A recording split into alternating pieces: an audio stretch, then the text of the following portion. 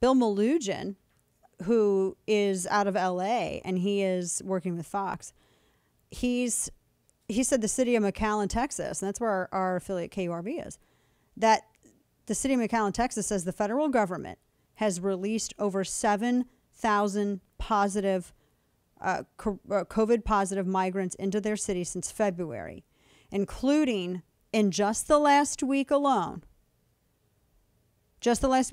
over 1,500 new infected migrants, and a local state of disaster has been declared in McAllen, Texas. Wow. And that's, well, we know that's true because you have, the CDC's counting them. The CDC's acknowledging it. You have families that are just straight up telling reporters that are there what's been happening. You have Democrat border city mayors that are saying, oh my gosh, you've got to stop this. The federal government has got to stop this, open, everybody come on in through the border. Because, and that's the thing. We were talking about this yesterday. I don't know anybody who is against legal immigration. I don't know anybody who's against it. I know that there are some people out there that say things like, well, we don't want to change the way of America. But please know that America was changed from the very, very beginning when people were immigrating over Irish and French and German, etc.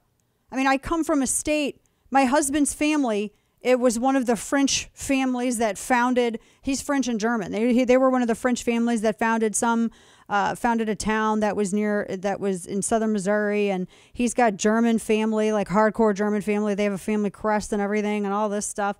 And you have people that have come over, and the United States is constantly, there isn't, like I said, there is one identity within the United States, and that is that of freedom. So I identify with people who people who want to be free. That's who I identify with. That's how conservatives who are conservative because they're about conserving individual liberty, which is why they're literally called conservatives. Because we believe in conserving individual liberty. So the only problem that I have is I come in legally, and then also if I got to get tested to get back into my own country that I was born in, you sure as hell got to get tested to come into the United States. Come on.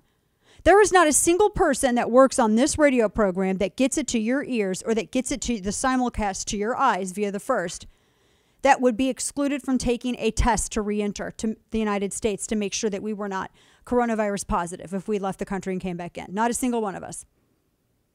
Every single one of us would be tested. But yet, it is something that is not being done in places like McAllen and the RGV.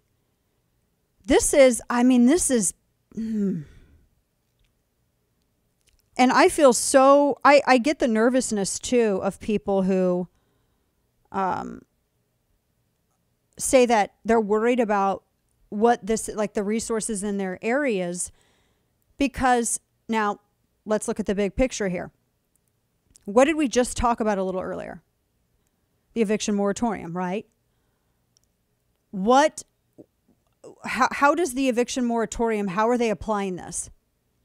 They're using areas that have high transmission rates as the areas where they say that there are moratoriums on eviction, where you have this property rights grab, right?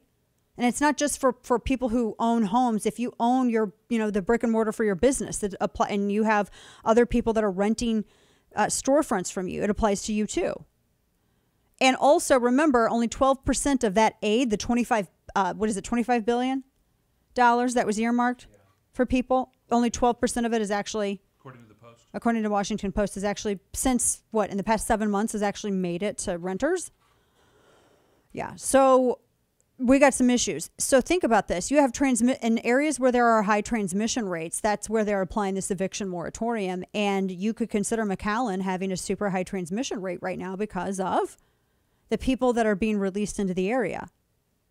So do you now see how certain lockdown edicts, mask mandates, eviction moratoriums, things like this are now applying in areas that have high transmission rates? Do you now understand the concern that a lot of my listeners out there across the country, we're in hundreds of stations across the country, do you now understand the concern that these people have when you have a federal government that is actively not just allowing people who are testing positive to freely enter, whereas you would not be able to? No quarantine, nothing. And then you are paying to transport them to elsewhere in the country where they need or want to go.